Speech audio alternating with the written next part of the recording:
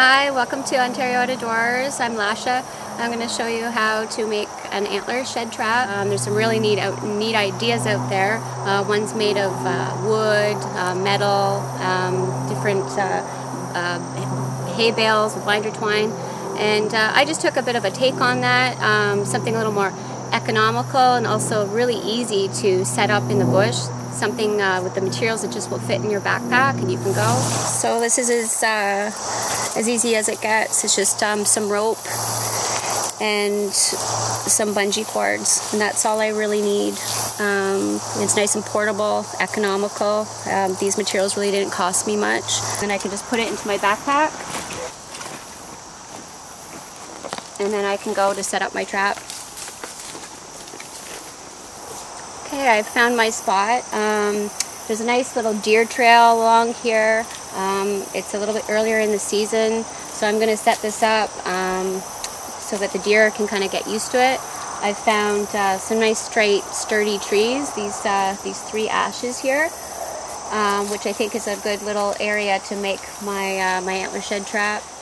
So each area is going to be about 1 meter, so I have about 3 meters. I've tied a loop at the end. That's going to make it much easier for me to tie in between the trees, as you'll see. And I'm going to do about 2 ropes per side, so one at the top, one at the bottom. All I'm going to do is tie this through as tight as I can.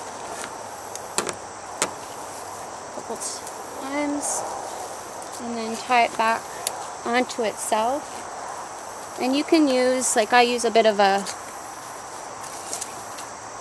hitch knot, so I can also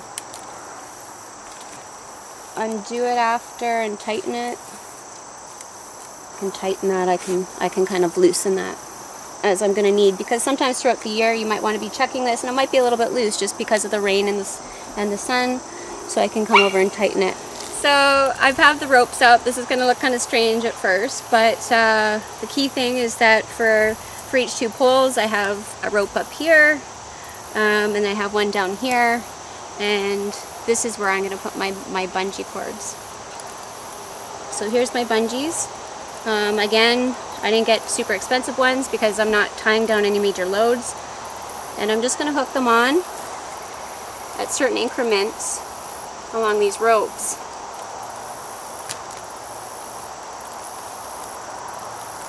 Along the way. And the key thing is about why I'm using these bungee cords, and is because they're not going to be fastened permanently on here.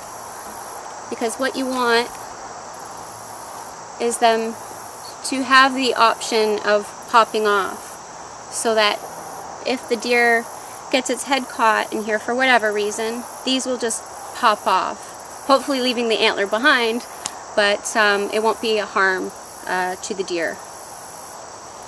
Okay, and then I have the antler shed trap. It's all set up with the bungees and the ropes, and everything's adjustable. And so what I'm going to do is a few months beforehand, it's going to be a while yet before the deer are going to be dropping their antlers, but I want them to get used to this. So I'm just going to keep it baited for a bit. In the beginning of the year you can take the bungees off when it's not antler drop time yet, so that they can still be eating and getting used to eating in here, but they're not going to be bothered by the bungees. And then once antler drop time comes, put these bungees on. They're going to be used to this, and what they're going to do is put their head in here the way a deer would feed, kind of to the side, go to eat those apples, and the hope is that as they turn to put their head out quickly, this antler is going to kind of get caught on these loose bungees, but not so much that if the antler isn't ready to come off it will get tangled, and if the antler is loose enough it will drop off into the antler shed trap, and you can come along and you can kind of see what kind of deer are in your yard.